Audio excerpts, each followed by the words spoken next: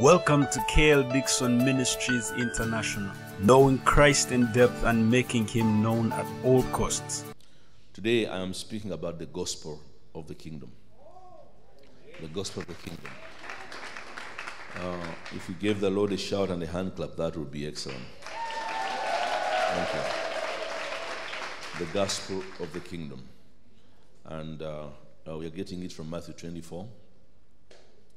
And we will read from verse 9. In verse 9 it says, "Then they will deliver you up to tribulation and kill you, and you will be hated by all nations for my name's sake. And then many will be offended, will betray one another, and will hate one another. Then many false prophets will rise up and deceive many.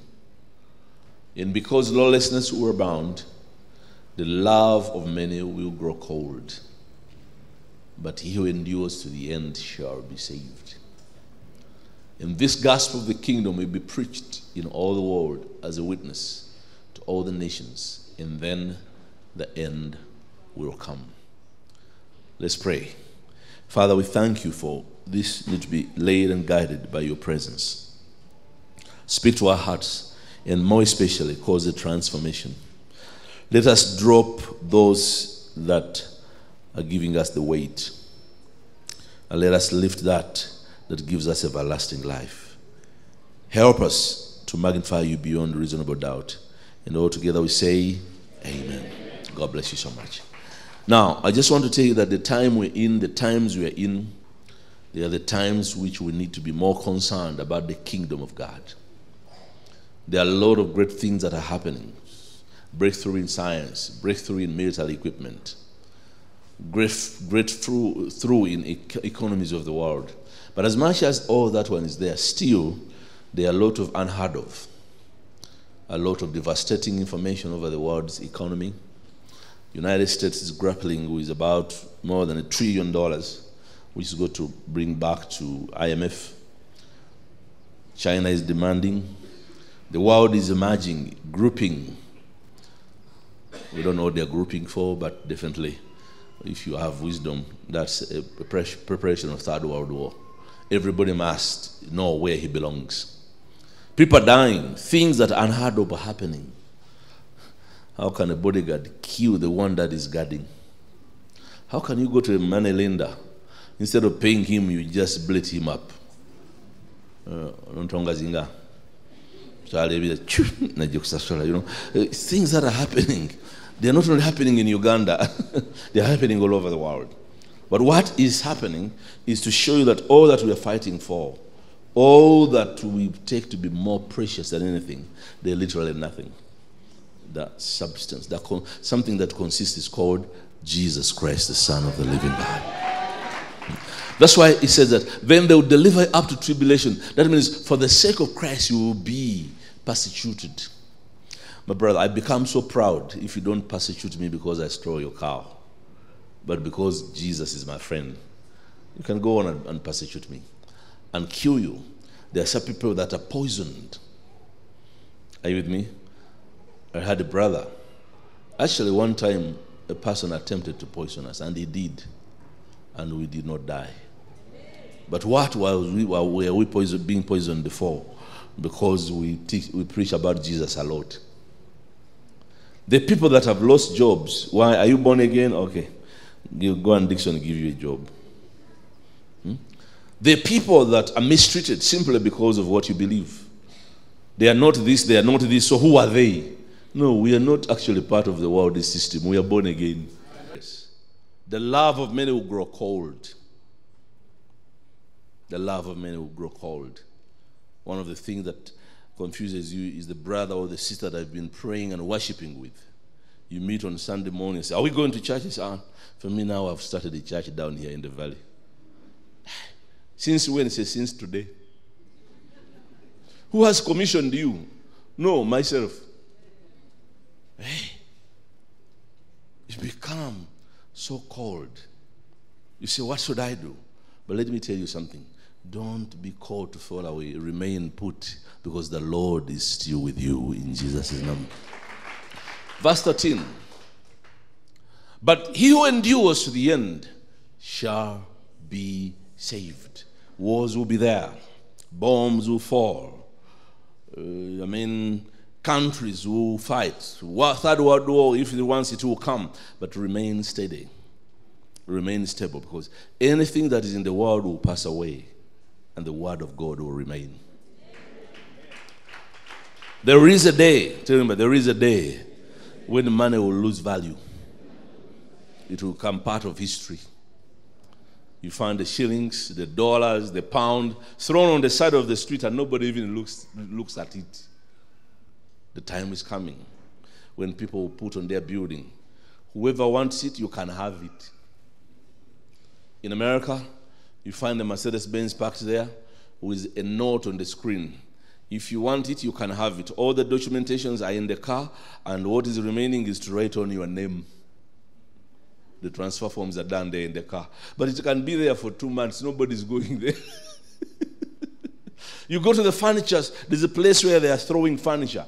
There is a writing here. Do you miss any piece of furniture? Could it be a bed? Could it be a table? Could it be a chair? You can go in and get yourself what you want from this yard. And things remain there even for 5 months. Nobody's picking. Until they pick them, touch them, and destroy them. Listen to this. Everything that has value now, it loses value when Jesus shows up. Or somebody shout hallelujah. And Jesus has given you the most valuable thing. Now, the most important scripture here which you are reading in all of this is verse 14. And it says, and this gospel, with all of this happening, and this gospel of the kingdom will be preached in all the world as a witness to all the nations. Now, I told you the word nations means all beliefs. Because in the spiritual world, God does not look at nations as geographical boundaries. He looks at nations as beliefs. That's why he said the nation of Israel. Muslims are a nation. Hindus are a nation. So he said, as a witness to all the nations. Occultism is a nation. Deste Obisaka is a nation. All those nations, we must witness to them. And then, the end will come. But now, how and when is this gospel of the kingdom? Let me tell you something. There are gospels that are based on material wealth. Visa. That kind of a gospel is a worldly gospel. Is there anything wrong with that, getting a visa and everything? But has everybody that has gotten a visa born again? So you can get a visa even when you're a witch doctor. So that gospel of things is a gospel which is on the worldly standard. That's why many people want to be prophesied. Sir, says the Lord. Somebody say, that must be me. Listen to this. Getting married tomorrow is not a problem. But the gospel is not that. The gospel is that God loved the world so much and gave his only begotten Son, that whoever believes in him may not perish but have an everlasting life. Those of you that are tired and heavy laden, come to me, I shall give you rest. That's the gospel of the kingdom.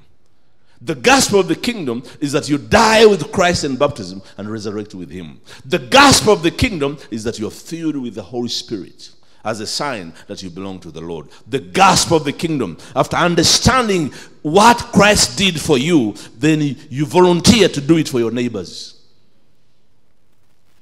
When you don't do that, all you're in may be the gospel but not the kingdom. And that's the gospel of the kingdom. It says, and then the gospel of the kingdom shall be preached in all the world as a witness to all the nations, and then the end will come. Brethren, in all this turmoil, we have an obligation. I don't know if some of you have ever thought about this. For some reason, we have ended up being raptured, you're in heaven, but your wife, your son, your daughter, your mom, your cousin, your aunt, they're all in hell. Will you be happy? These things requires prayer and fasting. These things requires seeking the Lord, drawing every way, praying throughout the night and say, Lord, help my mom, help my dad, help my children, help my wife, help my husband, help my community. How will you feel when your neighbor, the next door, they're in hell and you're in heaven? Will you tell them, I told you and you refused? They come chiboni. They come siri. Oh, how happy will you be if all of these people that I've mentioned are with you in the heavenly territories? And how happy will you be that you did the due diligence to get them there? Listen to this. That's why today I want to tell you, some of the gospel preachers have a problem. Whatever you do fails. Because everything that you're doing, everybody else can do it. The only thing that those people cannot do is to preach. So God wants you to excel in preaching. Oh, somebody shout hallelujah. I said somebody shout hallelujah. Plan how to reach people. Plan how to reach the poor. To plan how to reach the elite. Plan how to reach your own family. Plan how to reach everybody and cause the flow of the power of God upon everybody. And pray that if it is that hard, cause a situation that will make them go humble and see the Lord. When you do that, plan which way am I going to approach them. Or look at also your behavior. Some of your behaviors are turning away many people. Tell them that some of your behaviors are turning away many people. You're glutton. You're talking like a sewing machine. Some of you qualify to be called TikTok. Because within 2 minutes, you have 15 stories. You're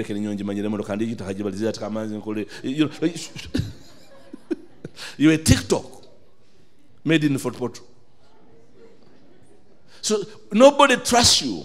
Because as much as you talk too much, people are wondering that if you're telling much about others, what do you tell about them when you leave them? So they become insecure. Nobody trusts you. So what I want to let you know today, do you have a scheme? Are you in the worship team? Are you in the band? Are you in the choir? Are you in the elders ministry? Are you in a minister's ministry? That's not enough. What is your personal ministry? What is your personal ministry? Can I tell you, until you find out, you will find out and prove that your hands carries power. And that power, you have to give an account about it. Because, brethren, when we pray here, lift up your hands, you're blessed with the power of the Holy Spirit, you receive power. I did not know I have power until I went to the hospital to pray for the sick. Everybody I prayed for was healed. And I said, I have power. Some of you don't know you are great preachers until you stand to preach. People will say, if you preach like that, what about Pastor Dickson? Some of you don't know that when you speak, demons go until you stand somewhere and you speak and the demons begin to say, where? Even me, even Kami. Somebody shout hallelujah. But now when you arrive in heaven, the angels will open the books as we're about to read and align what was given to you. And the next question is, what did you use this for? And some of you say, I did not know. The Bible says, wherever you go, I'll be with you. So did you go and I wasn't with you? No, I just didn't go. Does ignorance of law makes you right? So listen to this. What are we doing today? We are using our talents. We are using our money. We are using our time. We are using our strategies. Are you a doctor? Are you a lawyer? Are you a certified public accountant? Are you a mechanic? Are you an engineer? Are you a policeman? Are you a soldier? Are you married? All those are venues to reach somebody.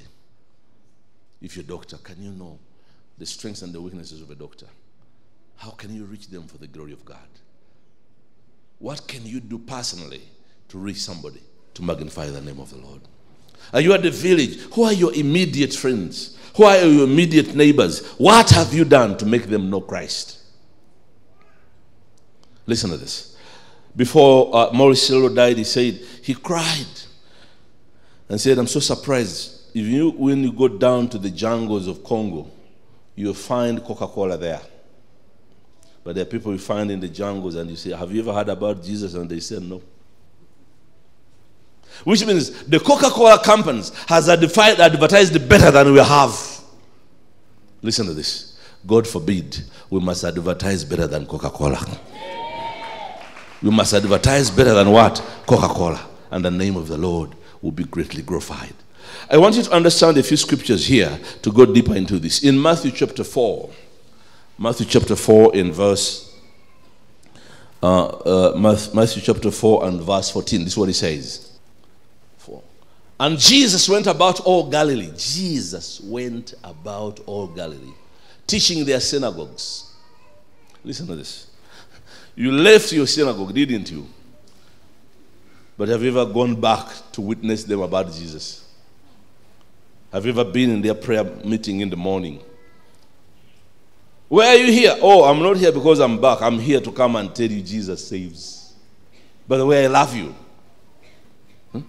He went in all the synagogues, teaching their synagogues, preaching the gospel of the kingdom, and healing all kinds of sickness and all kinds of disease among the people. The other day we were with the Church of Uganda team. There was a function, and they took us in the house to pray for them. When we started praying, everybody was on the floor. And you know what they said? Can we talk to the bishop and you come to our church? Because we have many people like these. I felt sorry. I was a choir member in Int'l Cathedral, but I've never gone back. I think I need to find ways and means to get back to Int'l Cathedral and say, come on, when I was here, I did not know much. Now I know Jesus, and I want to speak about that Jesus in Jesus' name. Somebody shout hallelujah. Have you ever tried to look at those that you used to go with? Actually, I know you were not a very frequent attendant. You attended twice a year and a funeral. That was an extra service. Somebody died, you say we would do one extra. Everybody, there was a wedding, you do another extra. Otherwise, you were commonly known for Easter and Christmas. And on Easter, you went to show people how much clothes you have bought. Christmas, you wanted to demonstrate your perfumes. Listen to this. You are much better than that. Now you come to the Lord to worship the Lord in the truth and the Spirit. How do you reach the fellow youth? Where they are? Where is their domain? And what would be the best way for you to reach them? Heal them. Because your hands, until I laid hands upon the sick, I did not know that my hands carried healing. I did not know that. But when I laid hands on them, they were healed. I said, wow, my hands were anointed to heal. Let me ask you a question. How do you meet fellow businessmen? That means there must be different fellowships in here. Everybody according to what he has professionalized in to reach the people now for the kingdom of God. Let's go and read another scripture. Let's read another scripture. Are you there with me? In Romans 10:18, please. 10 and 18. But I say, have they not heard? Are you sure they have heard? Yes, indeed. Their soul has gone out to all the earth. The people that are around us, they are looking for money, they are looking for liquor, they are looking for women. Some people praise their dog more than they praise Jesus. This dog, don't joke with it. It can't even understand you are talking about it. They have gone up to the earth, and their words to the ends of the world. Now let me ask you a question. Have your word gone to the end of the world? When we talk to people and they don't change, we go into prayer and fasting. Lord, help them. Save them. Deliver them. Lord, give me a way. Let me meet them in that window, in that corner, when they have nothing else to say but to take Christ. And Lord, when you serve them, let them just not confess with your mouth, but let them confess and put their action into action. Magnify the name of the Lord. The Lord, the Bible says when we pray, God hears and answers our prayers. Have you prayed for them? And the Lord has not answered. Have you reached them and they are not saved? I want you to understand this. In the book of Revelation, chapter 15 and verse 5, Revelation 15:5. Are you there? After these I looked, and behold, the temple of the tabernacle of the testimony in heaven was open. I repeat, after these things, after all that I have said, after the prosperity of the world, after Russia invading Ukraine, after regrouping of American side and European side and Chinese side and African side and Arab Emirates side, after all these things, after the industries and the factories are built, after all these things, after the marriages are done, after your house which you built, after everything was done, behold, the temple of the tabernacle of testimony in heaven was opened. The question is simple. In that temple of the covenant in heaven which was opened, ask your neighbor, do you have a testimony there? If your record is opened, is your name having some people that you led to the Lord? In that testimony, it's only divine things that are going to be there, not your house, not your Mercedes-Benz, not your Land Cruiser, not your Range Rover, not your skyscraper. Those are worldly things. In that testimony in heaven book, do you have your name there? I want to tell you, in the book of life, your name is there. But in the book of works, are you there?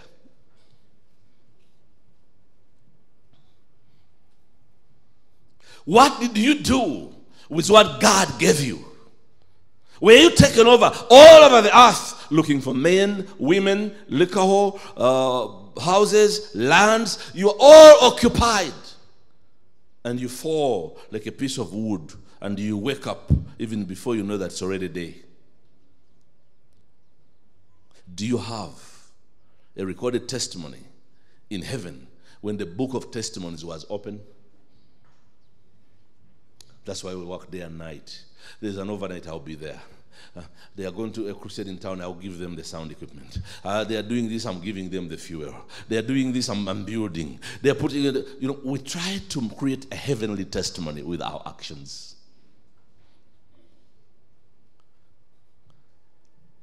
Every man of God that has been blessed with money, he will stand and testify and give accountability of the money he got and what he used it for.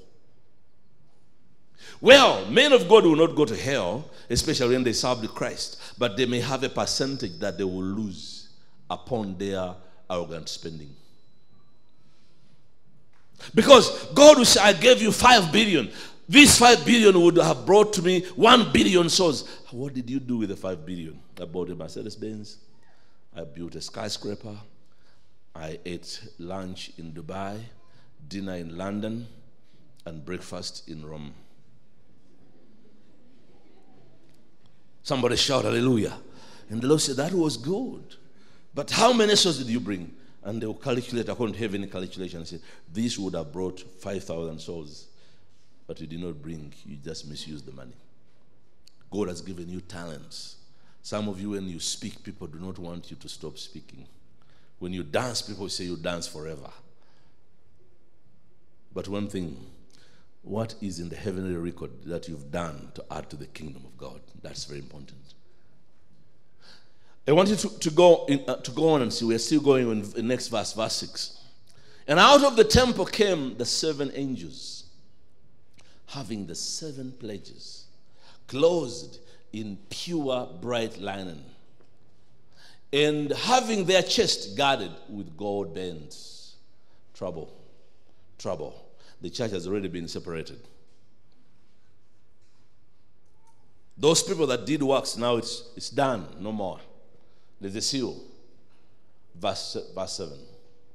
Then one of the 4 living creatures gave to the 7 angels 7 gold bowls full of the wrath of God, who lives forever and ever. Now, this is the judgment of the world. The angels are given 7 bowls to pour to the world. And they're filled with what? Let's go to verse 8. The temple was filled with smoke from the glory of God and from his power. and no one was able to enter the temple till the 7 pledges of the 7 angels were completed. Now, these 7 bowls, what do they carry? God is now punishing the world. He says, for the time you had to worship me, you never worshipped me. There is this message of prosperity, which is good. We need to prosper. The economies of the world, however strong they may be, they may not be part and parcel of your transition to go to heaven. But you must. Paul says that whoever doesn't work should not eat. That's what Paul says. And a lazy man must not appear on your table. But when I used to sit with my mom, and my uncles would ask me, what did you do today to qualify you to eat tonight? I washed the cows, I did this, we went to the garden. That's very good. Do that one always. But there are those that would not appear when uncle is in the table because they cannot answer the question.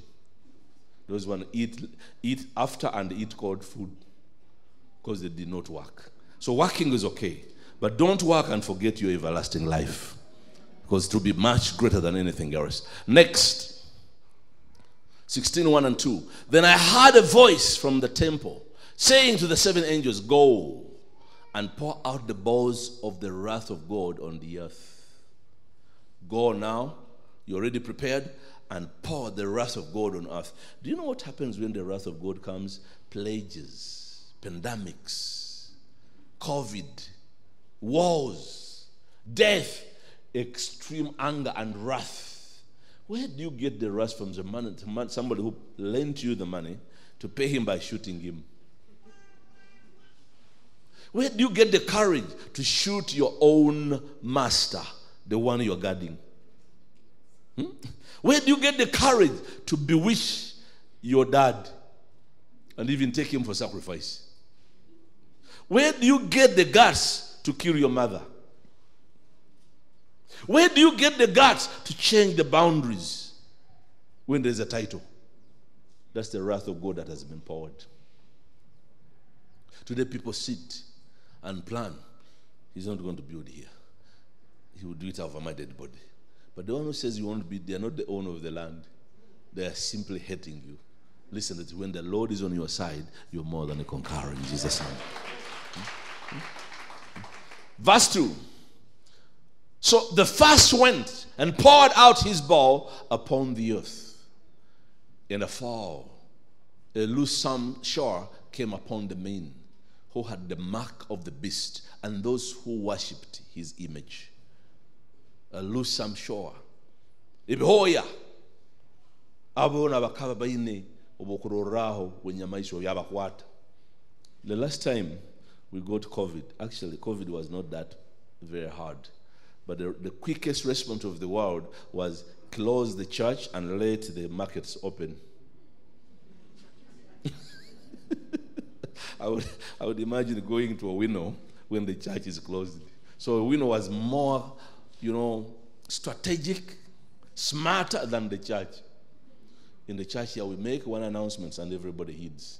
In a window, nobody heeds until police comes. But those were the smartest people during COVID than the church. Do you know why? The church has the power to change people's understanding. But Owino doesn't have it. Let me tell you something. Why? Because when we worship, when we teach, we give you faith. Why COVID killed a lot of people? It was not because COVID was a killer, dangerous killer disease, but people got what was the strongest weapon of the devil, fear. And when you fear, even malaria will kill you. The dog, when it chases you and you stop, it cannot go any further. In fact, when you begin to move towards it, it goes backwards. And when you make 4 or 5 steps, it runs away. But the moment you make 1 step ahead, it will bite you. COVID is like a dog. Any sickness is like a dog. There are people that are sick and they will never be healed. Because every time you go to see them, how are you, sister?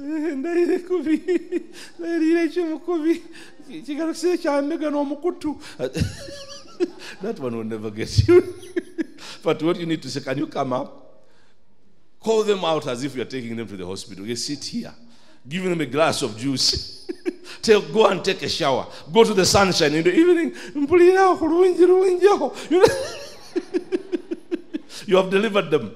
Because there are some people that have slept for the last 5 years. They're sleeping. And at times, they have even accustomed to the sympathetic words. You know?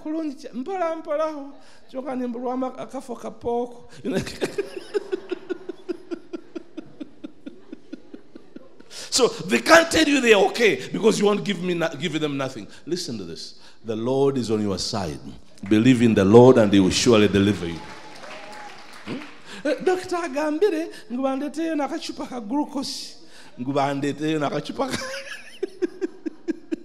Don't stay in that state. Because, listen, I've never seen a beggar that is a millionaire. And beggars are not choosers. Whatever you give a beggar, he appreciates. But nobody has become a millionaire out of begging. Beggars, by the way, eat better than you do. But none of them has made a shop out of begging. You understand what I'm talking about? So what I'm trying to tell you today, there's something supernatural that even now as I'm talking, recently China had closed its capital city over COVID. And they were registering over 10,000 people that had died. And the experts told them, look, when you put these people in a confinement, you create fear. Let them go everywhere. Now nobody's dying. And COVID is still there. COVID is here. What killed us then was fear. Today COVID, we can catch it and it will be treated. Let me tell you something. When you believe in the Lord, you're more than a conqueror in Jesus' name. You're more than a conqueror in Jesus' name. But your preparation for everlasting life is major. And when God puts down the wrath of God, do you know how the wrath of God is separated from the children of God? We live by faith, not by sight. The world lives in fear. There are people today that are hoarding money left and right. The economy, even America, has fallen. Brethren, what do we do? If America is this way, the world is superpower financially. What do we do? Let me tell you, whenever the Lord is with us, we are more than conquerors in Jesus' name. We'll go through. I was in Kampala the other day. Do you know about half of the Kampala is on sale? Why? Many people could not cope up with COVID because the banks did not reduce those 2 years. The interest rate is still there and there's interest on interest. So there's no businessman that will survive this. You either have to go back home, sell your land to come and rescue your building. Half of Kampala is on sale. Now, the people that worked hard, today it's like, I don't see even what, because I have to lose all the buildings. And the buyers give you what they can. Then the question, go cash. Listen, how hard. I don't know how many of you understand what I'm talking about. You never went to church.